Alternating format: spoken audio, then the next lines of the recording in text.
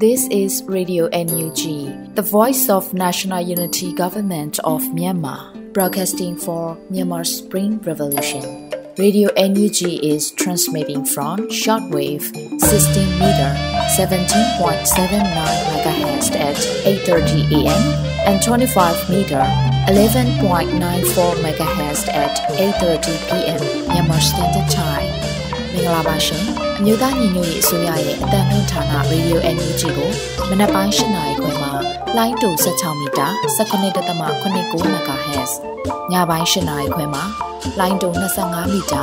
17.94 MHz တို့မှာဓာတ်ရိုက်ဖမ်းယူနားဆင်နိုင်ပါရှင်မင်္ဂလာအပေါင်းနဲ့ပြည့်စုံကြပါစေအခုချိန်ကစပြီး Radio NUG အစီအစဉ်လေးကိုဓာတ်ရိုက်အသံလွှင့်ပေးနေပါပြီရှင်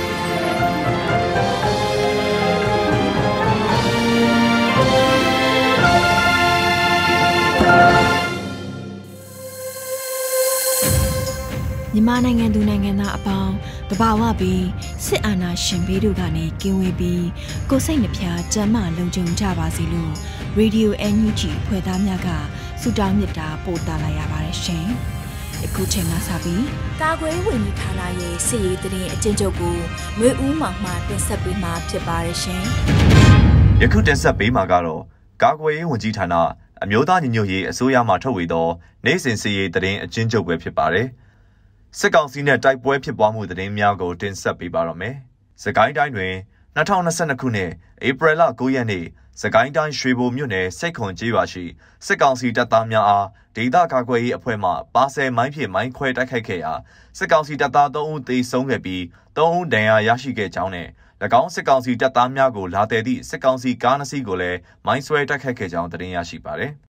ဧပြီလ9ရက်နေ့စကိုင်းတိုင်းစကိုင်းမြို့နယ်စကိုင်းခရိုင် PDF တရင်တက်ခွဲတက်စုနဲ့ထိတွေ့တိုက်ပွဲဖြစ်ပွားခဲ့ရာစကိုင်းခရိုင် PDF တရင်မှ2ဦးကြာဆုံးခဲ့ပြီး2ဦးဒဏ်ရာရရှိခဲ့ပြီးစစ်ကောင်စီဘက်မှတပ်သား2ဦးသေဆုံးခဲ့က4ဦးဒဏ်ရာရရှိခဲ့သည်ဧပြီလ10ရက်နေ့စကိုင်းတိုင်းကလေးမြို့နယ်ကလေးမြို့တာဟန်းရပ်ကွက်၌စစ်ကောင်စီ၏ကားတစ်စီးအားကလေးခရိုင် PDF တရင်မှမိုင်းဆွဲခဲ့ပြီးလက်နက်ငယ်များဖြင့်ပစ်ခတ်တိုက်ခိုက်ခဲ့ရာစစ်ကောင်စီတပ်သား2ဦးသေဆုံးခဲ့သည်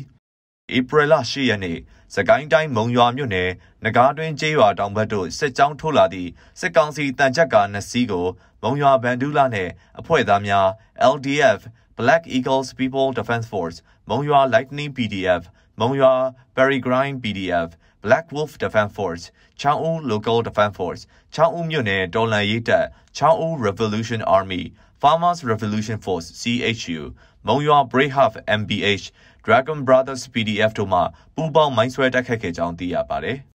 ဧပြီလ10ရက်နေ့စကိုင်းတိုင်းဘူးတလင်မြို့နယ်ကူတော်ကျေးရွာကူတော်ရဲစခန်းအားဒေသခံကာကွယ်ရေးတပ်ဖွဲ့ဘူးတလင်မြို့နယ်ပကဖဒီမိုကရက်တစ်ပျောက်ကြားတပ်ဖွဲ့အောက်ချင်းတွင် Anonymous Hero Guerrilla Force ပျောက်ကြားအဖွဲ့တို့မှပစ်ခတ်တိုက်ခိုက်ခဲ့ကြောင်းသိရပါတယ်။ဆက်လက်ပြီးစက်ကောင်စီကျူးလွန်သောရာဇဝတ်မှုများကိုတင်ဆက်ပေးပါမယ်။ကရင်ပြည်နယ်တွင်2022ခုနှစ်ဧပြီလ10ရက်နေ့ကရင်ပြည်နယ်မြဝတီမြို့နယ်ဝေါ်လီမြို့နယ်ကွယ်မော်ခီကျေးရွာအုပ်စုစစ်ကောင်စီ၏မော်ခီစခန်းအနီးရှိကွီဆဲဖောကျေးရွာ၌လုံခြုံရေးရယူနေသည့်စစ်ကောင်စီတပ်ဖွဲ့ဝင်များကအပြစ်မဲ့အရက်သား2ဦးကိုအကြောင်းမဲ့ပစ်တက်လိုက်ကြောင်းသတင်းရရှိပါသည်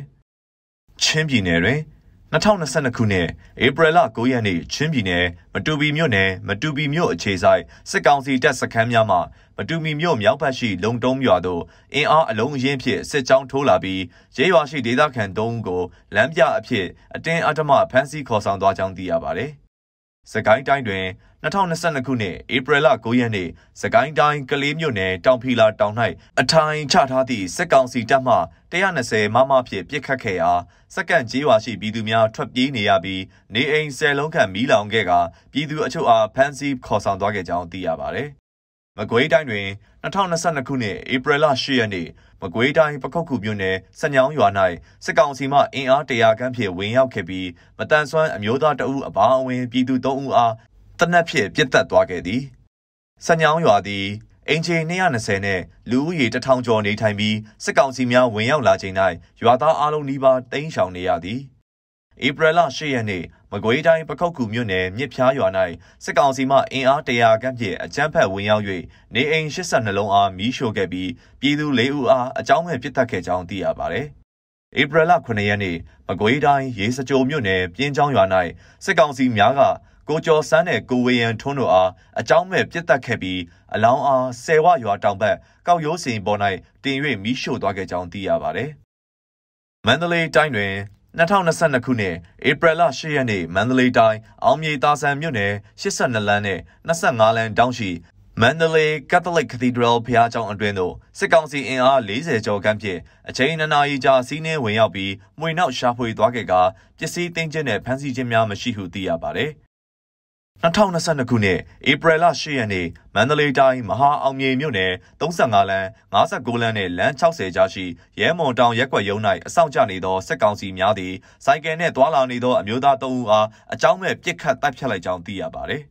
။မှတ်ချက်မြေပြင်သတင်းတာဝန်ခံများနဲ့သတင်းဌာနများမှဖော်ပြလာသောသတင်းအချက်အလက်များပေါ်အခြေခံပြုစုထားသည်ကျွန်တော်ကတော့ຫນွေဦးမောင်ပါခင်ဗျာ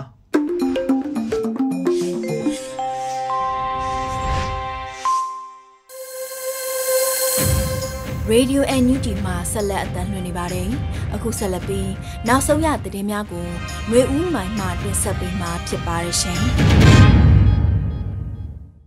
မင်္ဂလာမနက်ခင်းပါရှင်။အခုချိန်ကစပြီး RadioNUG ရဲ့မနက်ခင်းသတင်းများကိုဖတ်ကြားပေးပါမယ်။ဒီသတင်းများကို RadioNUG နဲ့ခိုင်လုံသောမိတ်ဖက်သတင်းရင်းမြစ်များစီမှအခြေခံတင်ပြထားခြင်းဖြစ်ပါတယ်ရှင်။ကျွန်မຫນွေဦးမိုင်ပါ။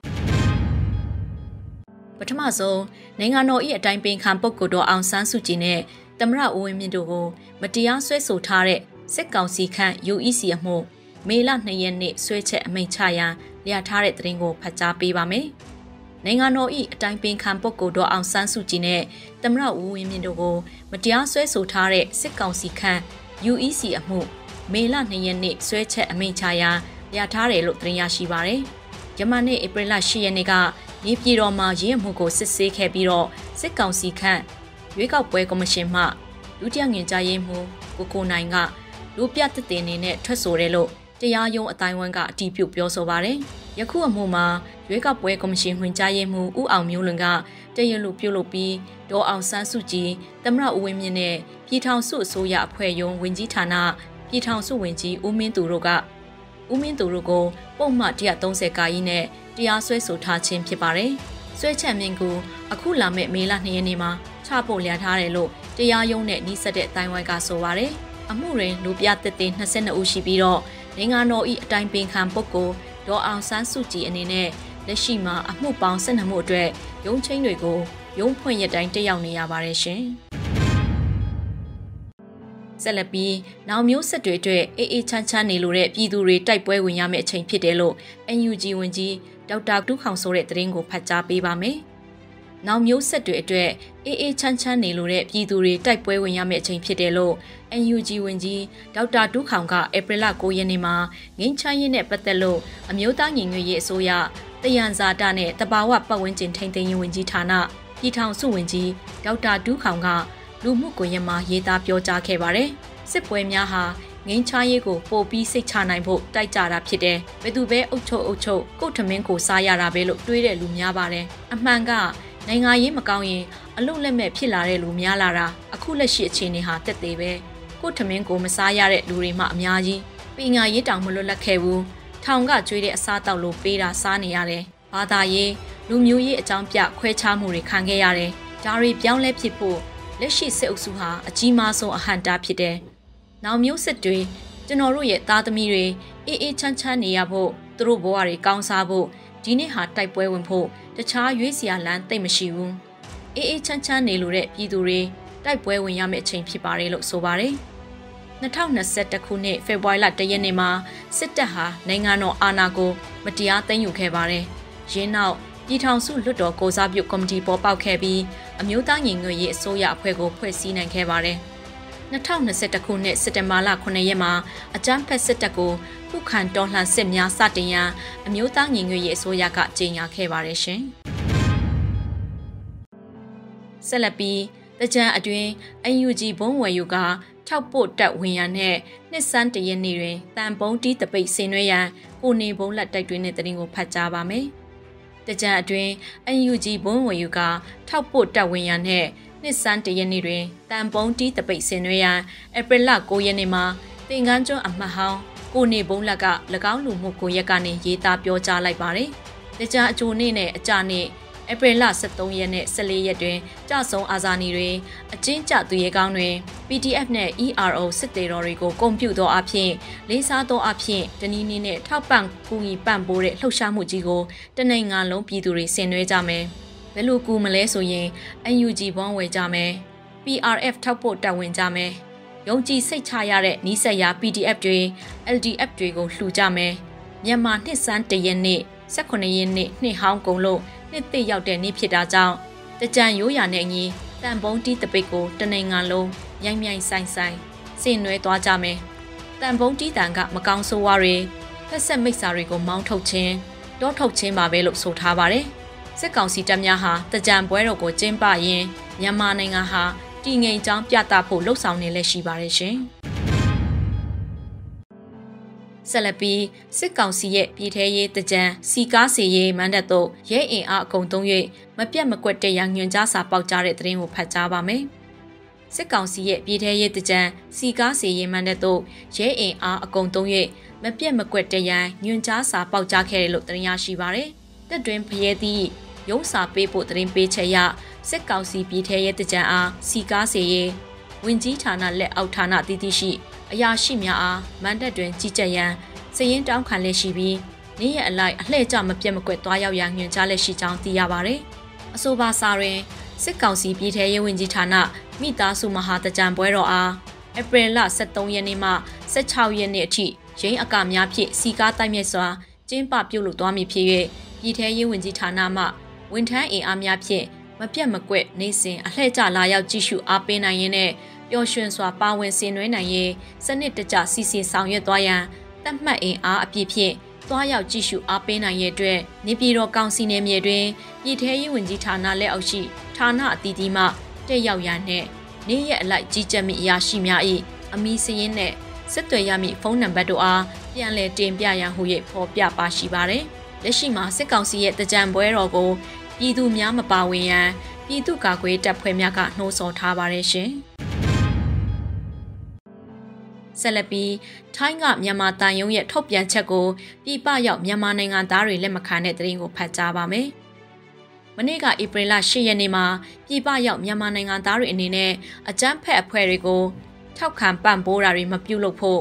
အကြမ်းဖက်စစ်အုပ်စုလက်အောက်ခံထိုင်းနိုင်ငံဆိုင်ရာမြန်မာတန်ယုံကထုတ်ပြန်လိုက်ပါတယ်။အဲ့ထုတ်ပြန်ချက်ထွက်လာပြီးနောက်ပြည်ပရောက်မြန်မာအတိုင်းဝိုင်းကြားမှာဝေဖန်မှုတွေမြင့်တက်ခဲ့ပါတယ်။မတရားအာဏာသိမ်းယူပြီးပြည်သူတွေကိုနှိပ်စက်အကြမ်းဖက်နေတဲ့စစ်အုပ်စုရဲ့ထုတ်ပြန်ချက်တွေကိုလက်ခံစရာလုံးဝမရှိဘူးလို့ပြည်ပရောက်မြန်မာနိုင်ငံသားတဦးက DNA ကိုပြောပါတယ်။စစ်အုပ်စုကတော့အဲ့လိုရက်တွေလုပ်ပါကအကြမ်းဖက်တိုက်ဖျက်ရေးဥပဒေ23/2014အခန်း7ပါအကြမ်းဖက်မှုကိုဝေကြီးထောက်ပံ့မှုဆိုင်ရာပြစ်မှုများအားတားဆီးနိုင်ခြင်းအရအကြမ်းဖက်ပြစ်မှုနဲ့ညှိစွန်းမယ်လို့ဖော်ပြထားပါတယ်။အကြမ်းဖက်စစ်အုပ်စုကပြည်သူတွေထောက်ခံအားပေးတဲ့ CRPH, NUG နဲ့ PDF တွေကိုအကြမ်းဖက်အဖွဲ့တွေအနေနဲ့ရည်ညွှန်းထုတ်ပြန်ထားပါတယ်ရှင်။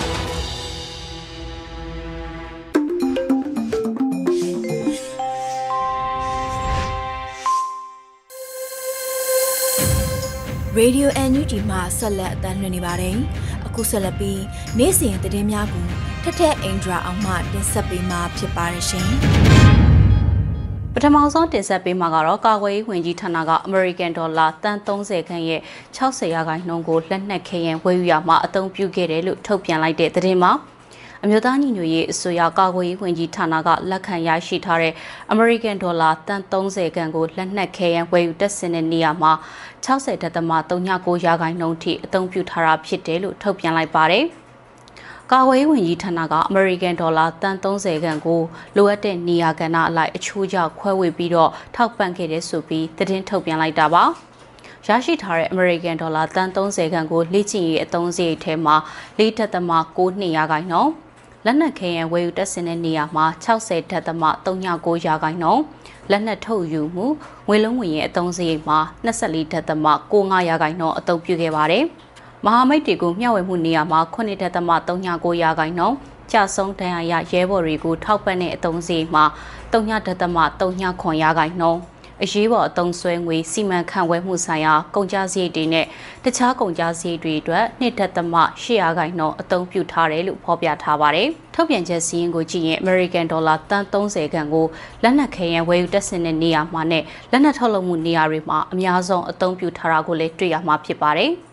ဆက်လက်တင်ဆက်ပေးမှာကတော့အမျိုးသားညီညွတ်ရေးအစိုးရပြည်ထောင်စုဝန်ကြီးနဲ့ American နိုင်ငံတကာဖွံ့ဖြိုးရေး Agency တို့တွေ့ဆုံဆွေးနွေးမှုတွေပြုလုပ်တဲ့ဆိုတဲ့သတင်းမှာအမျိုးသားညီညွတ်ရေးအစိုးရလူ့အခွင့်အရေးဝန်ကြီးဌာနပြည်ထောင်စုဝန်ကြီးဦးအောင်မျိုးမင်းနဲ့ American နိုင်ငံတကာဖွံ့ဖြိုးရေး Agency ဒုတိယအုပ်ချုပ်ရေးအရာရှိIsobel Colemanတို့ကြားတွေ့ဆုံဆွေးနွေးမှုကိုမနေ့ကပြုလုပ်ခဲ့ပါတယ်။တွေ့ဆုံဆွေးနွေးပွဲမှာအမျိုးသားညီညွတ်ရေးအစိုးရနဲ့မြန်မာဒီမိုကရေစီလှုပ်ရှားမှုကိုထောက်ခံအားပေးတဲ့ဆိုတာနဲ့တွေ့ဆုံမှုမှာအမျိုးသားညီညွတ်ရေးအစိုးရနဲ့မြန်မာဒီမိုကရေစီလှုပ်ရှားမှုကိုထောက်ခံအားပေးတဲ့ဆိုတာနဲ့မြန်မာပြည်သူတွေနဲ့အတူရပ်တည်တဲ့ဆိုတာငြိမ်းချမ်းစွာဆန္ဒပြနေတဲ့ပြည်သူတွေကိုတပ်ဖြတ်မှုတွေနဲ့ရိုဟင်ဂျာတွေကိုလူမျိုးတုံးတပ်ဖြတ်မှုတွေပြုလုပ်နေတဲ့မြန်မာစစ်တပ်ကိုအရေးယူဖို့အတွက်လည်း American နိုင်ငံတကာဖွံ့ဖြိုးရေး Agency ဘက်ကဆွေးနွေးခဲ့တယ်လို့ထုတ်ပြန်ချက်မှာဖော်ပြထားပါတယ်။ဒါ့အပြင် American အစိုးရနဲ့အမျိုးသားညီညွတ်ရေးအစိုးရတို့ကြားဆက်ဆံရေးကလူ့အခွင့်အရေးပေါ်အခြေခံနေဆိုတာနဲ့လက်ရှိအချိန်မှာမြန်မာတိုင်းရင်းသားအလုံးနဲ့ဘာသာပေါင်းစုံပါဝင်တဲ့မြန်မာပြည်သူတွေရဲ့လူ့အခွင့်အရေးအတွက်ကြိုးပမ်းမှုတွေကိုလည်းချီးကျူးတယ်လို့ထုတ်ပြန်ချက်မှာဖော်ပြထားတာကိုတွေ့ရပါတယ်။အခုဆက်လက်တင်ဆက်ပေးမှာကတော့တော်လန်တကြံမှာလှုပ်ဆောင်ရမယ့်အရာတွေကိုကိုတေစာဆန်းပြောကြားလိုက်တဲ့ဆိုတဲ့သတင်းမှာဒီနှစ်မှာကြာအောင်မဲ့တကြံကာလကိုတော်လန်တကြံအဖြစ်သတ်မှတ်ထားပြီးတော့တော်လန်တကြံမှာလှုပ်ဆောင်ရမယ့်ကိစ္စတွေကိုတပိတ်ခေါင်းဆောင်တဦးဖြစ်တဲ့ကိုတေစာဆန်းကပြောကြားလိုက်ပါတယ်။မကြခင်မှာမြန်မာနှစ်တစ်ကူကာလတကြံအခါတော့ရောက်တော့မယ်ကျွန်တော်တို့ပြည်သူလူထုအနေနဲ့အကျန်းဖက်စေအိုစုကလှုပ်ကြံဖန်တီးနေတဲ့အတုအယောင်အပျော်တကြံကိုစန့်ကျင်တပိတ်မှောက်ကြမယ်ဒီနှစ်တစ်ကူကာလကိုတော်လှန်တကြံအဖြစ်မှတ်ယူဖြတ်တန်းကြမယ်ဆိုတာသဘောပေါက်နားလည်ထားကြပြီးဖြစ်တယ်ကျွန်တော်တို့တွေအပျော်တကြံမဟုတ်တဲ့တော်လှန်တကြံမှာတော်လှန်ရေးကာလနဲ့လိုက်ဖက်ပြီးတော့တော်လှန်ရေးကိုအထောက်အပံ့ဖြစ်မယ်တကြံရနတ်တကြံဒလေးနဲ့လည်းလိုက်ဖက်တဲ့လူလူလှုပ်ရှားမှုတွေနဲ့ဆင်နွှဲဖြတ်တန်းကြဖို့ဖြစ်တယ်ကျွန်တော်တို့တော်လှန်ရေးဟာပြည်သူအလုံးကအသွင်မျိုးစုံနဲ့ပါဝင်နေကြသလိုရှေ့တန်းကြကြပါဝင်နေကြတဲ့ပေးဆက်ထဲဝင်နေကြတဲ့ပုံကူများစွာရှိတာကိုသိကြပါလိမ့်မယ်ဆိုပြီးတော့ရေးသားခဲ့ပါတယ်ဒီလိုလုပ်တာဟာတော်လှန်ရေးအတွက်ကြဆုံးခဲ့ကြတဲ့အာဇာနည်ပုဂ္ဂိုလ်တွေအဲ့ဒါမှဖန်ဆီးခံထားရတဲ့အချင်းကြသူရဲကောင်းတွေအပိုမရှိအစားထိုးပြန်မရနိုင်တဲ့ကိုယ့်အသက်ကိုအရင်တီစတိကတိုင်းပြည်အတွက်တော်ရဲတောင်ထဲမှာအငငတ်အပြက်ပြက်တိုက်ပွဲဝင်နေကြတဲ့ PDF ERO စစ်တီတော်တွေအခက်ခဲချက်တဲ့ပေါင်းများစွာကြားကနေပြီးတော့ကြံ့ကြံ့ခံရင်ဆိုင်တိုက်ပွဲဝင်နေကြတဲ့ CDN သူရဲကောင်းတွေနဲ့နိုင်ငံတော်ဝန်ကတိမ်မောက်များစွာသောစစ်ဘေးသင့်စစ်ဘေးရှောင်ပြည်သူတွေအတွက်ဖြစ်တယ်လို့ဆိုထားပါတယ်ဒီအာဇာနည်ပုဂ္ဂိုလ်တွေသူရဲကောင်းတွေရဲဘော်တွေနဲ့ပြည်သူတွေကိုအတိအမှတ်ပြုတ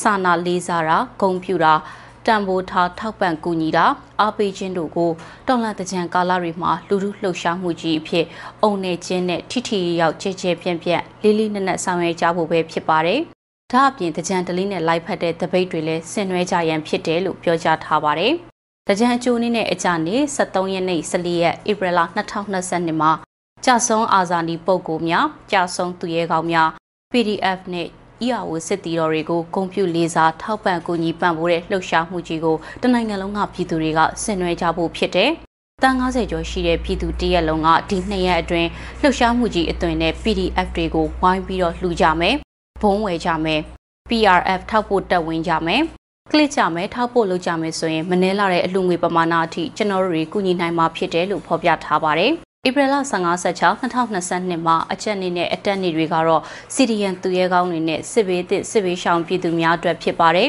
။ဒီနေ့ရက်မှာတော့ CDN နဲ့စစ်ဘေးသင့်ပြည်သူတွေကိုမဖြစ်မနေပံ့ပိုးကူညီကြမယ်။အားပေးကြမယ်၊ဂုဏ်ပြုကြမယ်။ကိုယ့်အသည့်တွေထဲမှာ CDN သူရဲကောင်းတွေစစ်ဘေးသင့်ပြည်သူတွေကိုတလီတစားလေးလေးနက်နက်ဂုဏ်ပြုအားပေးကြမယ်။ကိုနိုင်နာရှိရင်ကူကြမယ်နောက်ဆုံးအနေနဲ့ငွေနဲ့မကူနိုင်ရင်လေနဲ့နှုတ်အားဖြင့်ဂုံပြုကျေးဇူးတင်စကားပြောကြဖို့အတွက်လည်းတိုက်တွန်းထားတာကိုတွေ့ရပါတယ်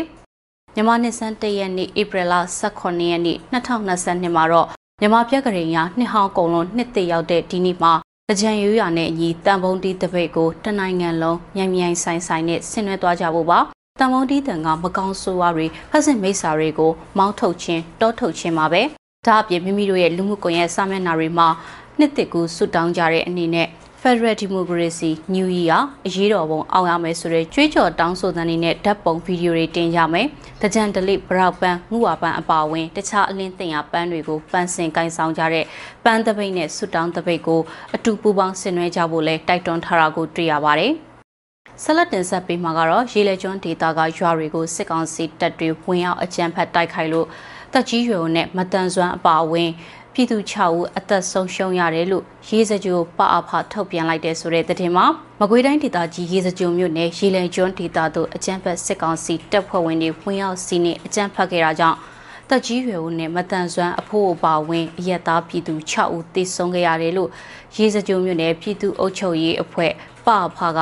သတင်းထုတ်ပြန်ထားပါတယ်။အင်အား150ခန်းရှိတဲ့အကြမ်းဖက်စစ်ကောင်စီတပ်ဟာနေပြည်ရှင်းလင်းရေးလုပ်ငန်းအကြောင်းပြပြီးစစ်ကြောင်း3ရောင်ခွဲဝင်ရောက်လာပြီးတော့ဧပြီလ2ရက်မှ6ရက်အတွင်းကြေးရွာပေါင်း28ရွာကိုဝင်ရောက်စီးနင်းအကြမ်းဖက်ခဲ့တာလို့ဖော်ပြထားတာပါအကြမ်းဖက်စစ်ကောင်စီတပ်တွေဟာကြေးရွာတွေကိုဝင်ရောက်ပြီးနေအိမ်တွေကိုဖျက်ဆီးတာပစ္စည်းဥစ္စာတွေအရမယူဆောင်တာမိရှို့တာအပြစ်မဲ့ပြည်သူတွေကိုဖမ်းဆီးခေါ်ဆောင်တာလက်နက်ကြီးတွေရန်ကားပစ်ခတ်တာတွေပြုလုပ်ခဲ့တယ်လို့ဆိုပါတယ်အကြမ်းဖက်စစ်ကောင်စီတပ်တွေရဲ့အကြောင်းမဲ့ရန်ကားပစ်ခတ်မှုကြောင့်ချန်ရရွာကအသက်63နှစ်အရွယ်အမျိုးသမီးတဦးမီးလောင်ကျွန်းရွာမှာအသက်60အရွယ်မတန်ဆွမ်းအမျိုးသားတဦးကြောက်ဖူးရွာမှာအသက်40နှစ်အရွယ်အမျိုးသမီးတဦးမဲကုန်းရွာမှာအသက်80အရွယ်အမျိုးသားတဦးတောင်ရှိရွာမှာအသက်20အရွယ်အမျိုးသားတဦးတို့သေဆုံးခဲ့ရတယ်လို့ထုတ်ပြန်ခဲ့ပါတယ်ဒါအပြင်အကြမ်းဖက်စစ်ကောင်စီတပ်တွေမိရှုဖျက်ဆီးတာကြောင့်ဖြုတ်မှုရွာမှာနေအိမ်56လုံးမိဖုရားရွာမှာနေအိမ်2လုံးမီးလောင်ကျွန်းရွာမှာနေအိမ်10လုံးလှေကုန်းရွာမှာနေအိမ်6လုံးချန့်ရရွာမှာနေအိမ်2လုံးဘိုကုန်းရွာမှာနေအိမ်1လုံးတောင်ကုန်းရွာမှာ9လုံးစုစုပေါင်းနေအိမ်84လုံးနဲ့ရိတ်တာကျောင်းတစ်စောင်းစာကြည့်တိုက်1လုံးမီးလောင်ပျက်စီးခဲ့တယ်လို့ပြည်သူတွေရဲ့ဆိုင်ကဲအစီး20ခန်းကိုလည်းအကြမ်းဖက်စစ်တပ်ကမိရှုဖျက်ဆီးခဲ့တယ်လို့ဖော်ပြထားပါတယ်။ရေလက်ကျွန်းဒေသမှာစစ်ကောင်စီရဲ့ပြည်မှုဆောင်ရွက်မှုတွေဟာပြည်သူကိုကာကွယ်စောင့်ရှောက်ရမယ့်အစားလက်နက်မဲ့ပြည်သူလူထုအပေါ်မတရားပြုမှုတဲ့ဆောင်ရွက်မှုတွေဖြစ်လို့စစ်ပွဲဆိုင်ရာပြည်မှုကျူးလွန်ခြင်းစစ်ရာဇဝတ်မှုမြောက်ကြောင်းရေစကြိုမြို့နယ်ပြည်သူ့အုပ်ချုပ်ရေးအဖွဲ့ကကြေညာခဲ့ပါတယ်။အကြမ်းဖက်စစ်တပ်အာဏာလုပြီးနောက်ပိုင်းမှာစစ်ကောင်စီလက်ပါစီတွေဟာဒေသတည်တည်ကပြည်သူလူထုတွေကိုအကြမ်းဖက်တပ်ဖြတ်တာပြည်သူလူထုနေအိမ်တွေကိုမိရှို့တာတွေစက်တိုက်ပြုလုပ်ခဲ့ပါတယ်။နိုင်ငံရေးချင်းသားများကုညီဆောက်ရှောက်ရေးအသင်းရဲ့မှတ်တမ်းတွေအရအာဏာသိမ်းပြီးနောက်ပိုင်းစစ်ကောင်စီတပ်တပ်ဖြတ်လို့ပြည်သူ1930ဦးထပ်မံတေဆုံးခဲ့ရပြီး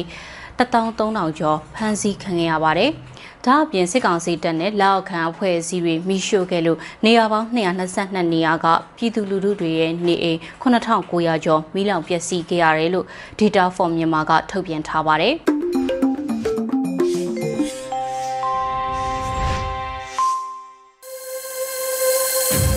Radio NUG မှာဆက်လက်အသံလွှင့်နေပါတယ်။အခုဆက်လက်ပြီးတိုင်းရင်းသားဘာသာစကားအစီအစဉ်နေနဲ့ဂျိုးချင်းဘာသာစကားခွဲတစ်ခုဖြစ်တဲ့မွန်းဘာသာစကားဖြင့်သတင်းထုတ်လွှင့်မှုကိုတင်ဆက်ပေးမှာဖြစ်ပါတယ်ရှင်။ဒီအစီအစဉ်ကို Radio NUG နဲ့ဂျိုးချင်းဘာသာစကားထုတ်လွှင့်မှုအစီအစဉ်အဖွဲ့တို့မှပူးပေါင်းထုတ်လွှင့်တာဖြစ်ပါတယ်ရှင်။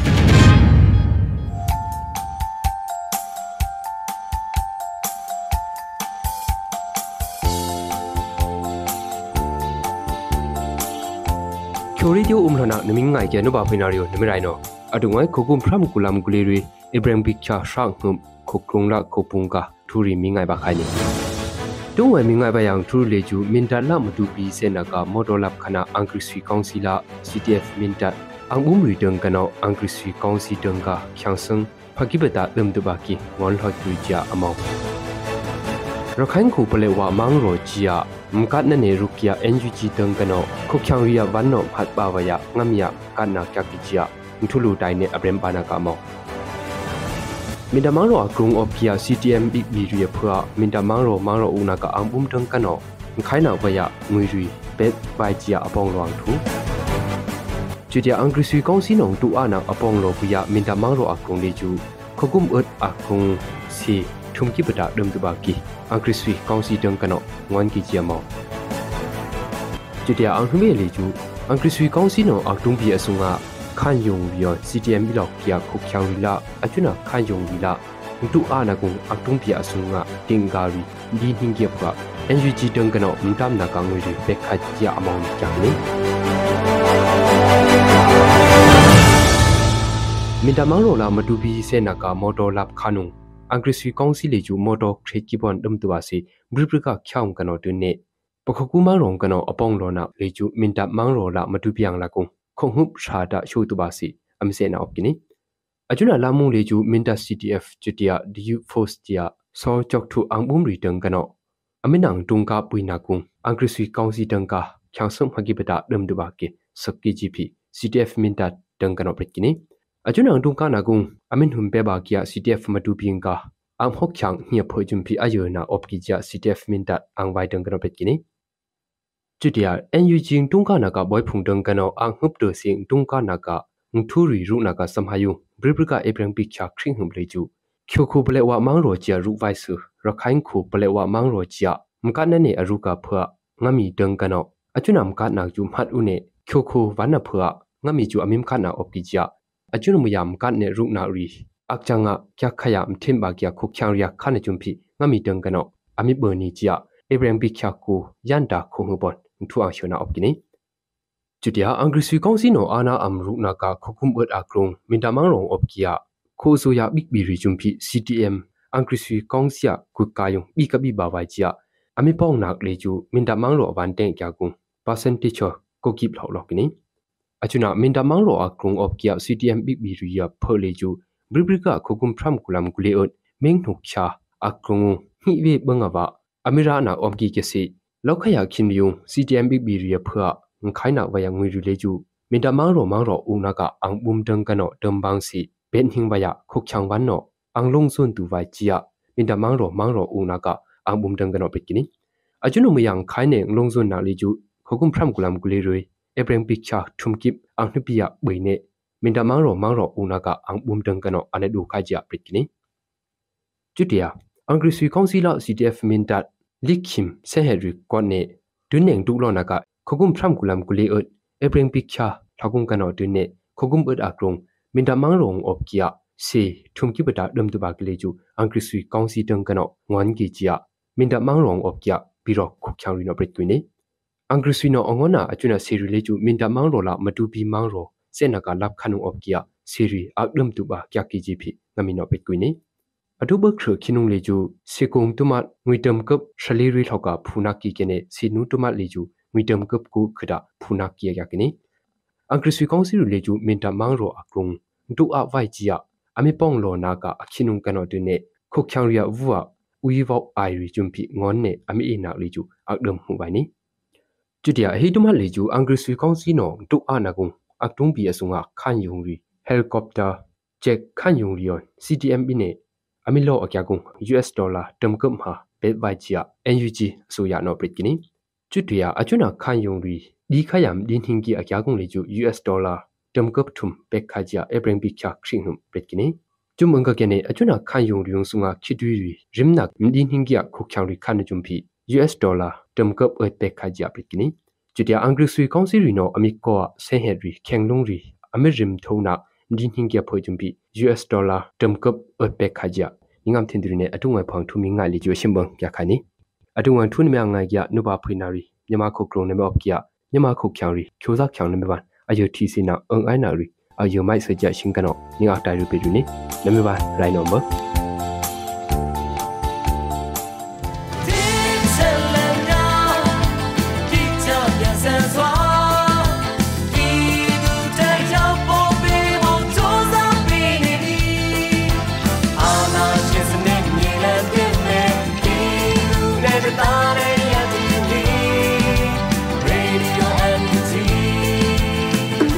ဒီကနေ့ကတော့ဒီညနဲ့ပဲ Radio NUG ရဲ့အစီအစဉ်လေးကိုခਿੱတရနာလိုက်ပါမယ်ရှင်။မြန်မာစံတော်ချိန်မနက်၈နာရီခွဲနဲ့ည၈နာရီခွဲအချိန်တွေမှာပြန်လည်ဆုံတွေ့ကြပါစို့။ Radio NUG ကိုမနက်ပိုင်း၈နာရီခွဲမှာလိုင်းတူ16မီတာ19.89 MHz ညပိုင်း၈နာရီခွဲမှာလိုင်းတူ25မီတာ17.94 MHz တို့မှာဓာတ်ရိုက်ဖမ်းလို့နားဆင်နိုင်ပါပြီ။မြန်မာနိုင်ငံသူနိုင်ငံသားတွေကိုစိတ်နှပြကျန်းမာချမ်းသာလို့ဘေးကင်းလုံခြုံကြပါစေလို့ Radio NUG အဖွဲ့သူဖွဲ့သားတွေကဆုတောင်းမြတ်တာပို့နေပါတယ်ရှင်။မြေသားညီမတွေအစိုးရရဲ့စက်တော်ရေးသတင်းအချက်အလက်တွေလုပ်ပြညာဝန်ကြီးဌာနက ထုတ်လွှင့်နေတဲ့ Radio NUG ဖြစ်ပါတယ်။ San Francisco Bay Area အခြေစိုက်မြန်မာမိသားစုတွေနဲ့နိုင်ငံတကာကစေတနာရှင်တို့အားပေးနေတဲ့ Radio NUG ဖြစ်ပါတယ်။အရေးတော်ပုံအောင်ရမည်